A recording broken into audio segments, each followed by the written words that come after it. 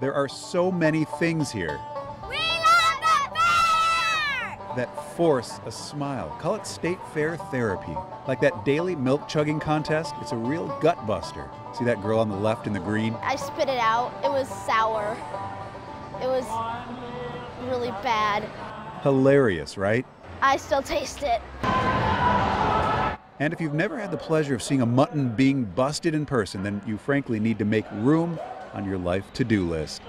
Wrap your blanket around their belly and hold on to the rope. But you may be shocked to hear that kids clinging to ticked-off livestock was only the second cutest thing we saw at the fair.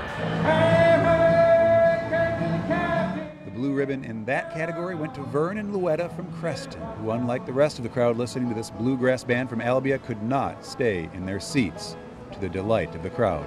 It doesn't bother me. They can look if they want. It's good exercise. But life at the fair is not all bluegrass and muttons. The weather can have the final say.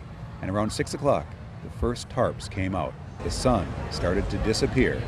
Rain on the way. But thankfully, tonight's grandstand show is KISS. It's going to be fine. No matter what, KISS puts on a fabulous, fabulous show. What if there's a downpour? It doesn't matter. Lightning. The show will go on. High winds. It doesn't matter. They will play through anything because they're the best.